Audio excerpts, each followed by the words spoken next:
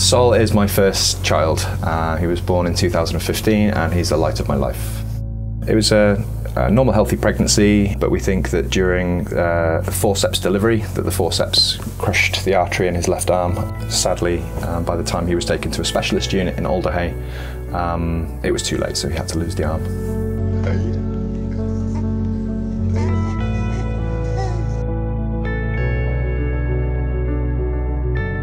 My name's Ben, I'm the CEO and founder of Ambionics, and I invented body-powered hydraulics.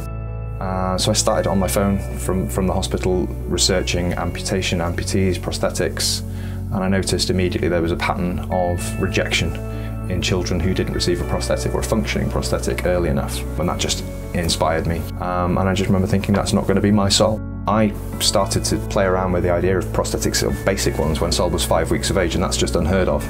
But to Sol it's perfectly normal. And I know there's not much technology there, but it hadn't been done, and I think that was the turning point. Just allowing him to hit the toys in his crib. And it was actually one night, I think it was 2 in the morning, and I was thinking through that I saw a spider on the roof, and I remember seeing that spiders use hydraulic pressure to actuate their legs. A fluid solution jumped to mind. It was like a eureka moment. I printed these, which are PVA soluble casts. If you can see the fluid that I'm going to fill with, which would be polyurethane. So print them in that position, and then there's a cavity inside which is filled with liquid polyurethane, which is very cheap and incredibly strong. And 8 hours later, after you've chucked it in water, it can produce this. The idea being that it'll go under the arm. As Sol squishes it, it'll extend or retract the bellow with a spring on the end of it and just open and close the thumb, which is incredibly simple. But to get to this point where I can make them has been an epic journey.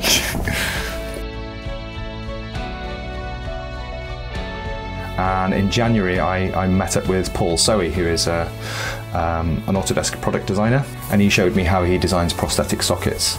I can now create sockets that fit perfectly.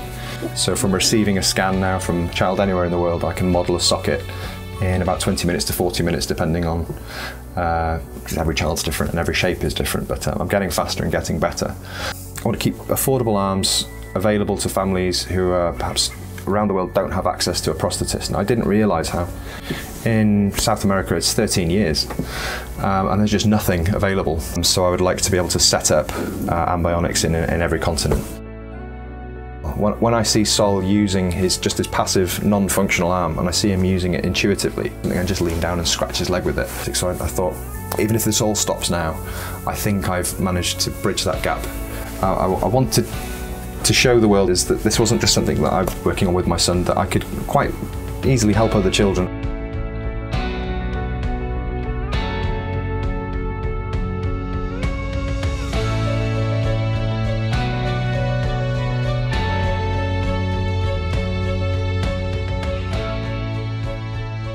It felt like we hadn't quite hit the right note, but we obviously did with RS, and I'm eternally grateful for the support we've had. Bought a couple of 3D printers.